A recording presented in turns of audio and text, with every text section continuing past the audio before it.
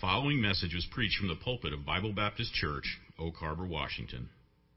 Well, if you'll take your Bibles this morning and turn to the book of Acts chapter number 16. Acts chapter number 16. This morning I'd like to read a passage out of this chapter beginning in verse number 6, and we'll read on down to verse number 12. Acts chapter 16, verse number 6 through 12. The Bible says, "Now when they had gone throughout Phrygia and the region of Galatia, and were forbidden of the Holy Ghost to preach the word in Asia, after they were come to Mysia, they essayed to go into Bithynia, but the Spirit suffered them not. And they, passing by Mysia, came down to Troas, and a vision appeared to Paul in the night. There stood a man of Macedonia, and prayed him, saying, Come over into Macedonia, and help us. And after he had seen the vision, immediately we endeavoured to go into Macedonia, assuredly gathering that the Lord had called us for to preach the gospel unto them. Therefore, loosing from Troas, we came with a straight course to Samothracia, and the next day to Neapolis, and from thence to Philippi, which is the chief city of that part of Macedonia, and a colony, and we were in that city abiding certain days." You know, one of the most exciting things in any Christian's life is when God begins to move in our hearts, in our lives. Many of you have experienced that this year from testimonies that you have shared with me, that God did something in your life this year. And that's always an exciting thing when you begin to see God move. When you see God changing aspects of your life and conforming you more to the image of his Son, Jesus Christ. Or when you are reading through the scriptures and some precious truth leaps out of the Word of God and it seems like it's just there for you. I'm reminded of the excitement that comes when we hear from God in a very personal way. For example, in Psalm 119 and verse number 162, the psalmist said, "I rejoice at thy word as one that findeth great spoil." And you can imagine the excitement when you're digging into God's word, and it is not just a mundane reading of Scripture that sometimes accompanies our Bible reading, but it is something that leaps out, that's something that grabs a hold of you. And it's as if God is just speaking directly to you. I'm reminded of the words of the bride in Song of Solomon, chapter 5, as she is separated from her beloved bridegroom. And in chapter 5 and verse 4, she says, "My beloved put his hand by the hole of the door, and my bowels were moved for him." Just the thought that Jesus Christ was coming into a reality in a part of our life is certainly very, very exciting. And I hope that you have experienced that this year as you look back over the year and you think about all the things that God has done. Certainly here in the church as a body, I believe that we have seen God working in many, many different ways. And as we read here in this text, I believe that Paul and his associates must have felt much the same when after trying this door and trying this other door, all finding them closed by the Holy Ghost, that now God has made it clear what his will is for this particular team of preachers. And I think there must have been an excitement about that. You know, when God reveals his will for you, that is a landmark in your life. It is something that God does in our life that we can look back on and say, on this time of my life, God really worked me over. God did a great thing for me, and God has put his calling upon me in some way. Praise the Lord for that. Well, you can imagine the excitement that must have taken place when that vision appeared to Paul. And Silas and Luke and Timothy were in on that. How it meant something because God had shown them the way ahead. We see here that this particular passage of Scripture fits in with what is usually referred to as the second missionary journey of Paul. The second evangelistic journey that he had taken, as we have recorded for us in the book of Acts.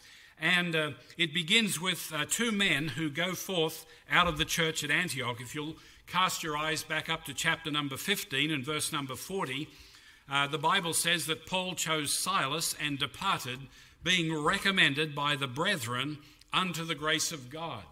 And this is how evangelism is to be done, where the church will send forth men to go forth together and to begin to preach the word of God. The Bible says they were sent forth. They were recommended by the brethren.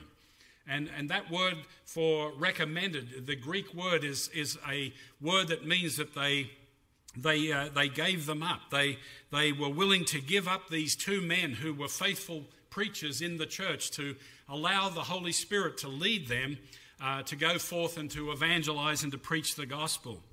And we find that when they were sent out by the church, that the church obviously took care of them financially, that they didn't have to go around and visit other churches to raise funds, but they were taken care of and God provided for their needs.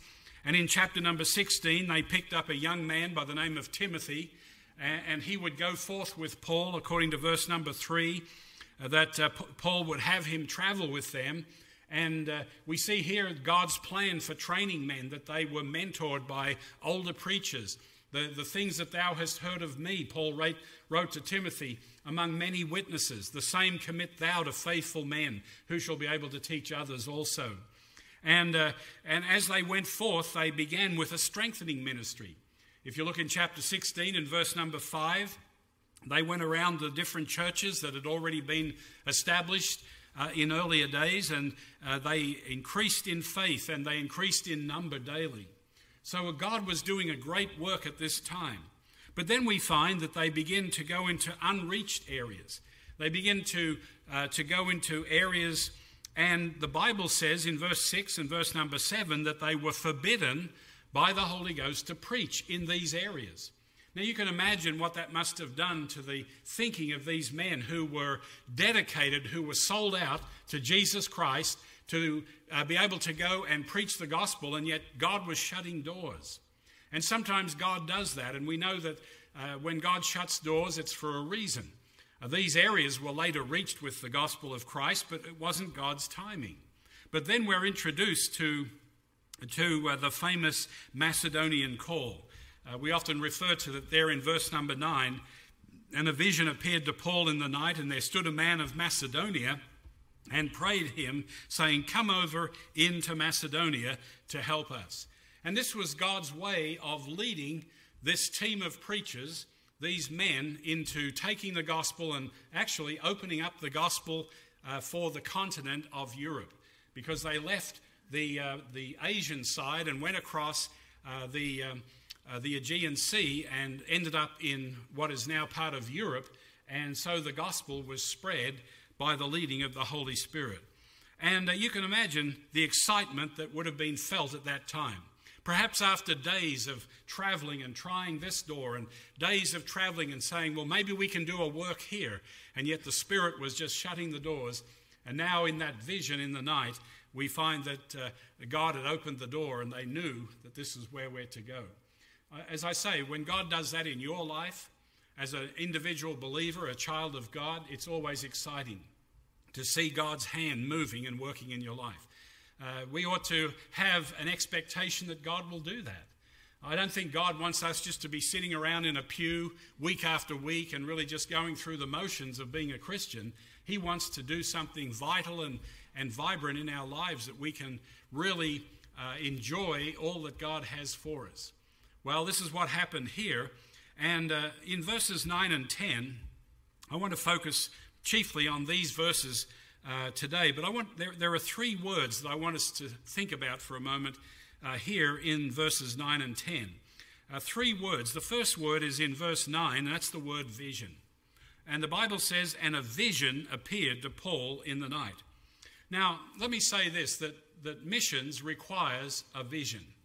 There has to be a vision, an understanding of what God wants. I would define a vision as seeing the world as God sees the world. And certainly that can be very, very different to the way that you and I would ordinarily look at the world around us. How we see people, how we see societies, how we see cultures.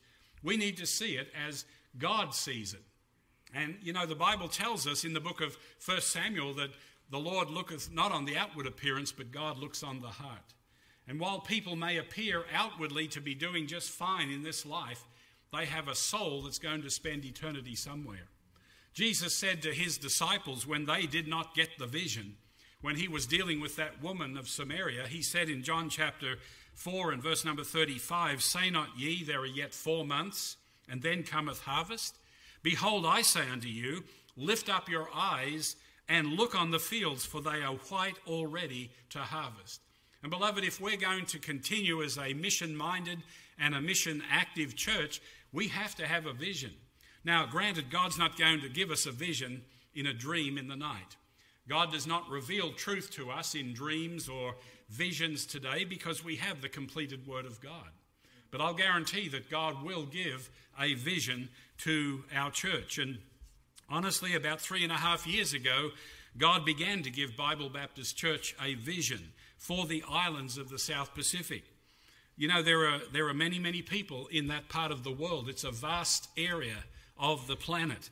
But there are at least 9 major Polynesian nations and 4 Melanesian nations that are there in the South Pacific, totaling over 2.75 million souls. Many of them are religious, but most of them are lost, and they need to hear the gospel of Jesus Christ. And so God has given us as a church a vision for that part of the world, and I thank God for that.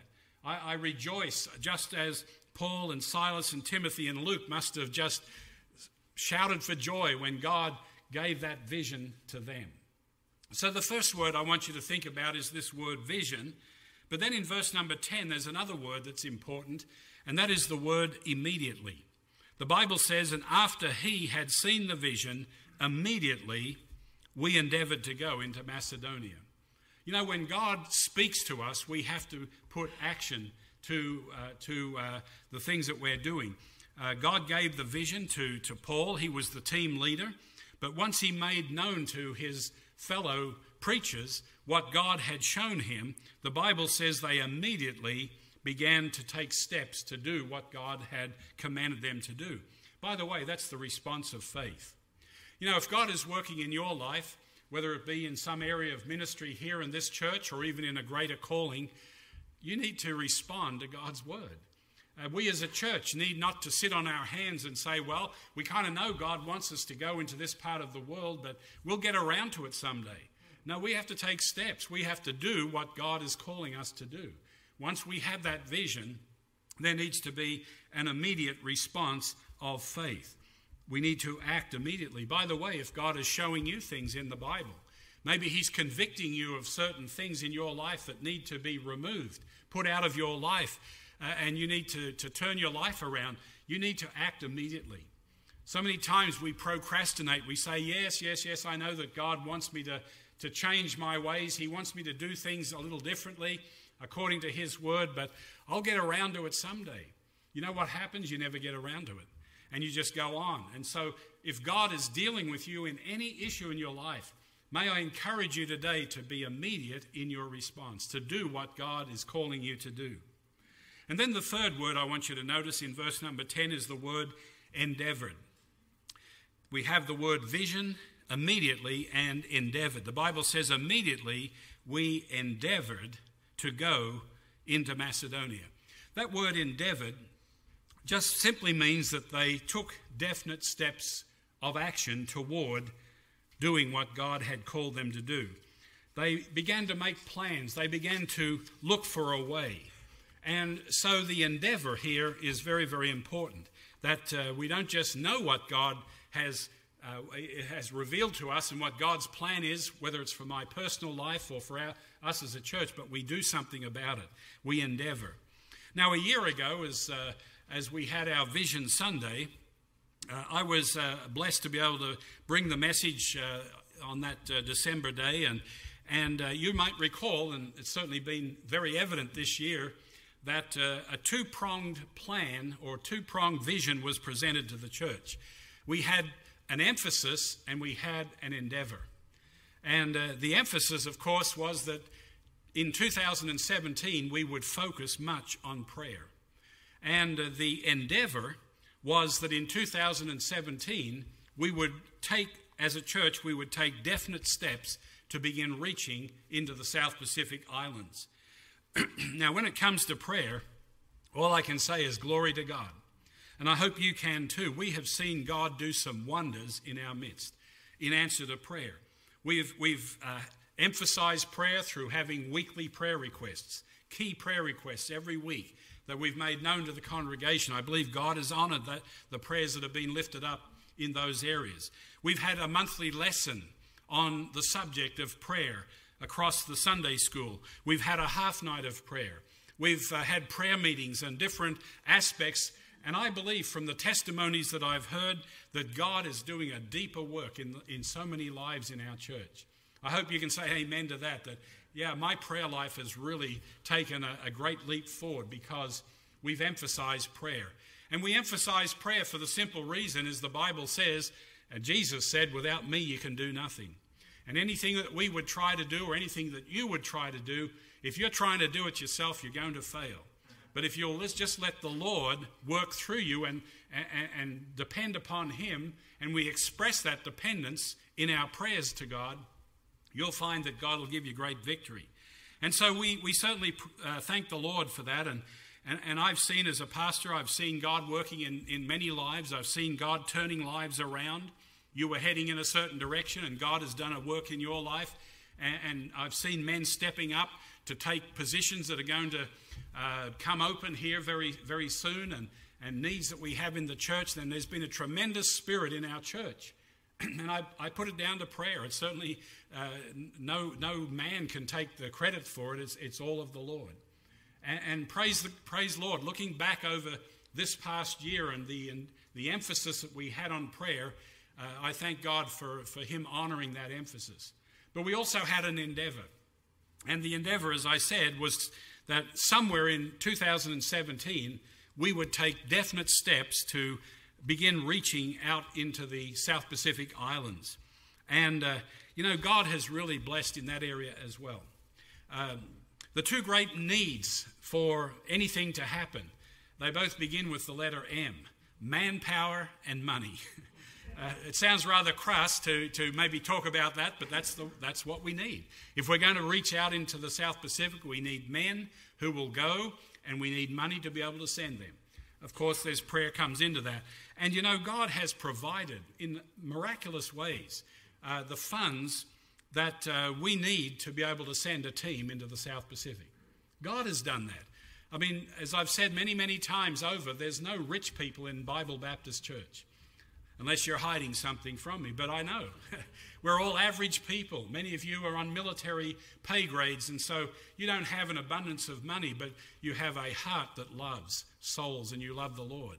And people I know are giving sacrificially, and God is honouring that in your life, and God is using that, and He has provided the means whereby we are able to actually accomplish what we want to do.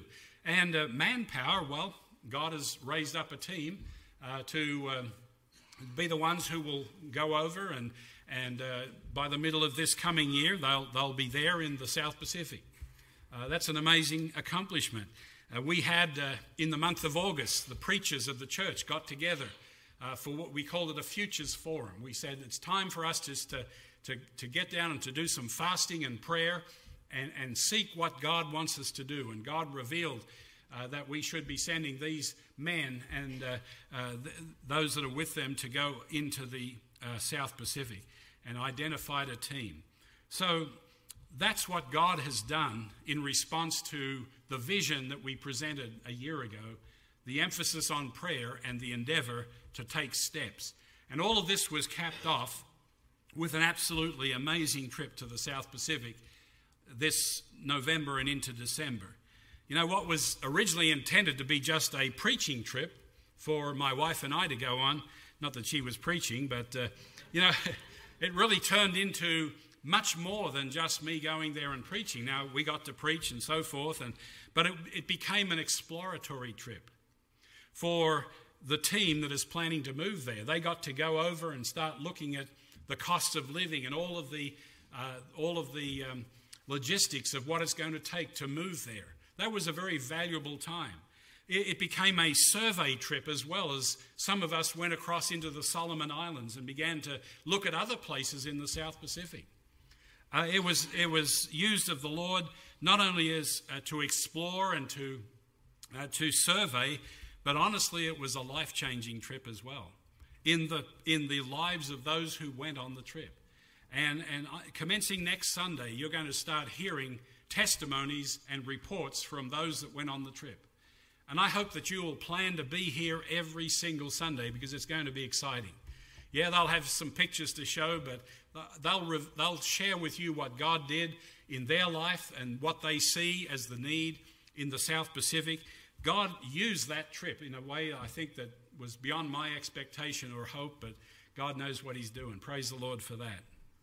And so as we look back over this year and the vision that we had, the emphasis on prayer and the endeavor to start reaching out into the South Pacific, God has met us more than we deserve, and certainly more than perhaps we even realized. But what about 2018? What are we going to do this coming year? Because that's what I'm supposed to be preaching on and letting you know. So what is the vision for this coming year?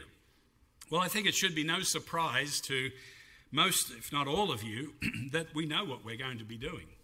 We know what our emphasis is, and that is simply that by the middle of 2018, our team will be in place in Fiji. And you say, why are they going to Fiji? Well, because it's a good place for them to learn to adjust to the climate and to the culture. It may not be where they'll end up. We don't know. That's up to the Holy Spirit. But that's where they're going to begin. And yes, the climate is different. It takes a little getting used to. It's very hot there. It's very humid there. And there is a cultural difference that our men need to, and the family need to understand, so that they don't get frustrated with the way people are there. Wonderful people, but they need the gospel. And so that's the plan, and by the middle of this year, you'll see it as we let you know some of the events for the coming year, that there is a date certain when they're going to be sent out, and they'll be there right at the middle of the year. And God has opened doors in that regard for our team. Number one, they have a place where they can not only sit and soak up the sun and the humidity, and where they can learn the culture, but they have a place prepared where they'll be able to serve the Lord. They'll be involved somewhat with City Baptist Church in Suva, and we're still working on all of the details for that. And there is some things that I'm not right at this particular point of time at liberty to be able to divulge because it involves another church. But I can tell you that God has prepared the way so that Brother Levi and Brother Solomon won't just sit there and twiddle their thumbs, but they'll actually have ministry which will help them to adjust to the ways of the Fijian people and the South Pacific Islanders, and it will just be a training time for them, preparing them for wherever God is going to lead them on. So that's what we're going to be doing in 2018. It's really no new direction, no new vision here. It's just continuing what God has already started. And so I have a theme for the year, and it's taken here from verse number 10.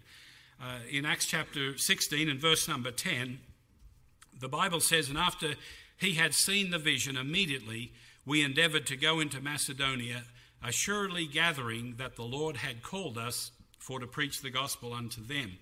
And our theme as a church for 2018 is those two words, assuredly gathering. Assuredly gathering. These words carry a lot of import with them. There's only one word in the Greek, but it carries the thought of a unity of purpose, first of all. That we as a church must remain united in the purpose of evangelism and preaching the gospel in that part of the world. But it also carries the thought of striving together. Striving together. I'm reminded of the scripture in Philippians chapter 1 and verse number 27, where Paul wrote to that church and said, "Only let your conversation be as it becometh the gospel of Christ, that whether I come and see you or else be absent, I may hear of your affairs, that ye stand fast in one spirit, with one mind, striving together for the faith of the gospel." And assuredly gathering has that concept to it, that Paul and his team knew what God wanted them to do. They had an assurance about it, and so they gathered themselves together to accomplish that. The word assuredly speaks of our confidence that we have in what Jesus Christ wants for his church. Isn't it great to know that? You know, that is how it ought to be in every aspect of the Christian life, that we know what God says. We shouldn't have a hesitation about it. And as a church, I believe we do know what God wants us to do. We have that assurance, and the word gathering, as I said, is an action word that's exemplified there in verse number 11. Assuredly gathering in verse 11 of chapter 16, "Therefore, loosing from Troas, we came with a straight course to Samothracia, and the next day to Neapolis." They made a beeline for where God wanted them to go. They didn't take the long route. They had a straight course, and it was the next day they got on with it. That's what gathering really has to what it means. So what our theme for 2018 means is that, number one, we know what the Lord wants Bible Baptist Church to do. That's the assuredly. So let's do it. Let's execute the plan. Now, let me say a couple of things about assuredly gathering. Number one, assuredly gathering does bring an expectation of success. And I define success as God's blessings. And we're not talking about numbers or numbers of souls saved, although that's our desire. I'm not talking about numbers of churches established or preachers trained. But I do believe that as we launch out with this assuredly gathering mindset, that we can expect God's blessings. Now, of course, we don't know what will transpire over the next several years. After a period of adjustment, God may move our team to another South Pacific island where they can actually begin a full court press ministry. The whole region is wide open. It's almost like you could take the proverbial dart and just throw it at a map of the South Pacific, and wherever that dart lands, there's a need. So we don't know what God is going to do. He may keep them in Fiji, where they'll begin to plant churches there. And you'll certainly hear through the testimony of our men that there is a great need in Fiji. We were given a tour of the island, the main island, and we could see what the need was. But that's up to the Holy Ghost. That's not up to me or anyone here or even our team members making decisions, but to follow the leading of the Holy Spirit. We shall also be looking to form up other teams. How about that?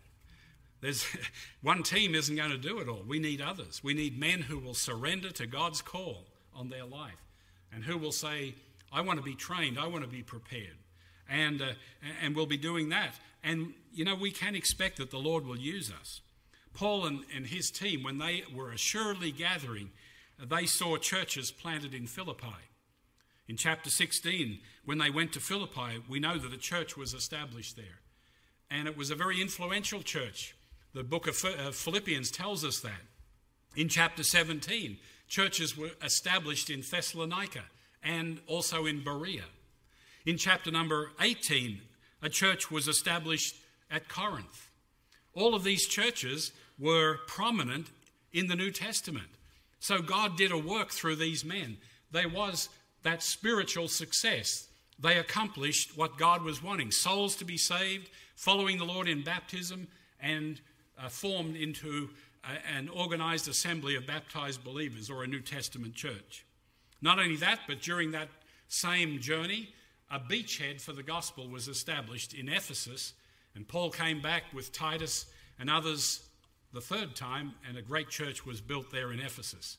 So yes, beloved, we can expect success. Now, throughout January, you're going to hear about the great needs of the South Pacific in that part of the world. And I'm just excited to see what God is going to do, not only this year, but down in the future. Because God is calling our church to focus particularly in that area.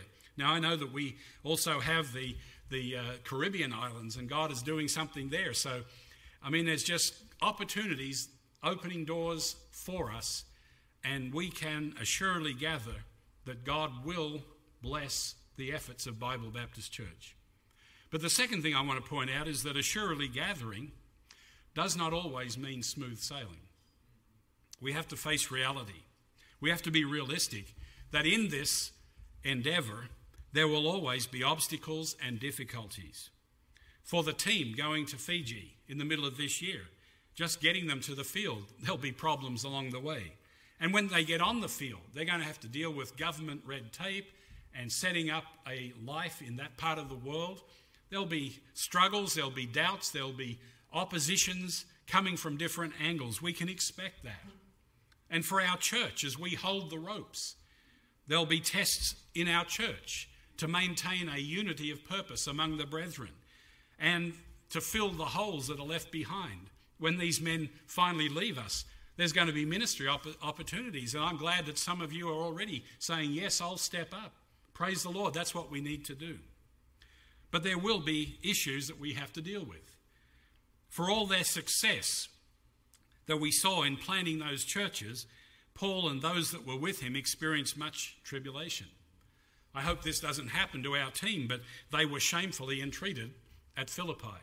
You know the story of how through their preaching they got the merchants upset and they were beaten soundly and then thrust into the innermost part of the prison.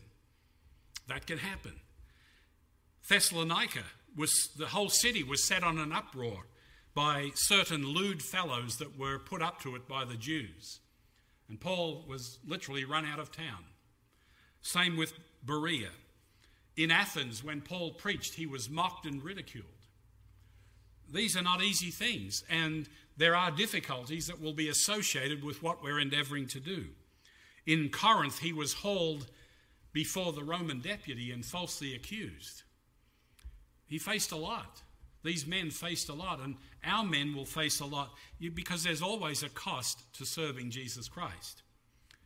And so it's imperative that when these times come, whether it's with our team or here in our own church, holding the ropes, that we do hold fast.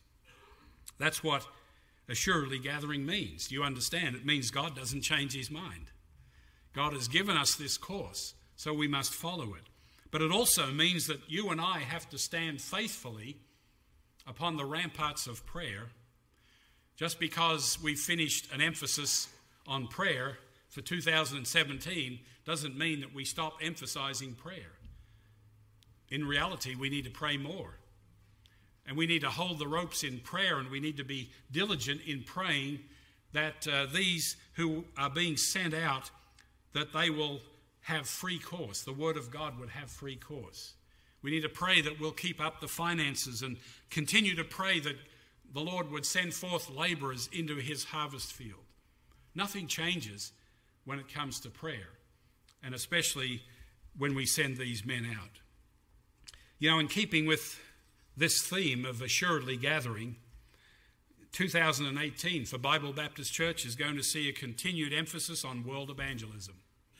Through the Philippines Baptist Outreach with Brother and Sister Wally, through the North Central Washington Baptist Outreach with Brother Majors and Brother McDowell and their families over in Wenatchee, and also the Jamaica Baptist Outreach that begins here in a few days when Brother McDowell goes across to Jamaica to begin teaching preachers the Word of God over there. And then our South Pacific Baptist Outreach, which gets underway really on the 1st of January, but the men will be sent at the middle of the year. We'll see an intensification in training of men through our Bible Training Institute. Men, if you're thinking anything about preparing your life to serve Christ, this is where you need to be, and we'll give you every opportunity to be trained in the Word of God, ready to serve him. We'll be handing out some bookmarks here in just a few moments. It'll give you a list of all of the main events that have been planned for the year. And after our lunchtime today, at the Men's Church Administration meeting, we'll be presenting for approval the stewardship plans for 2018. And we'll be asking the men of the church to approve the financial arrangements and outlays that we believe are necessary to send this team to the South Pacific. We'll make this a new year, but a year of continuing to press on with what Christ has led us to do. And we need to start the year by making this Assuredly Gathering more than just a slogan, more than just some pretty words that we can put on different things, but to make it a reality to the glory of God. And I hope that, if not already, but soon, you'll assuredly gather. This is what God wants for Bible Baptist Church. And then, as we think of perhaps more on a personal level, what about you today? Is there something that you know that God wants you to do? And you can't get away from it because God's just making it so clear in His Word. It may be to step out by faith and give your life to Christ for something. It may be to step back in faith and stop doing some things in your life that need to get out of your life as a Christian. Maybe it's that you need to be saved. You've never been born again the Bible way. But you know you need to be saved. You know that if you died today, that you have no Bible-based assurance that you would go to heaven to be with Christ. Maybe to rededicate your life, to quit playing games with God and to get serious about the work of the Lord and serving Him. He gave everything for you. Maybe you just need to turn your life over to Him and repent and turn from what it is that's hindering you. This is what Assuredly Gathering should mean to us. I want to challenge you as individual believers, members of Bible Baptist Church, not just a challenge for the church body. We know what God wants us to do. But what about you today? Do you need to step out by faith and do what God wants? I trust that you will, and I trust that as God has laid this vision for 2018 upon my heart and shared it with the staff and with the deacons and now sharing it with you as a church, that we can get up from this place assuredly gathering that the Lord has called for us to preach the gospel to the South Pacific. And we're taking those steps to make it happen. The preceding message was preached from the pulpit of Bible Baptist Church, Oak Harbor, Washington. You can find additional information about the church and our publications ministry on the web at bbcoakharbor.org. For further assistance with specific questions, please feel free to give us a call at area code 360-675-8311. Thank you for listening. Our prayer is that you received a blessing from the preaching of God's Word.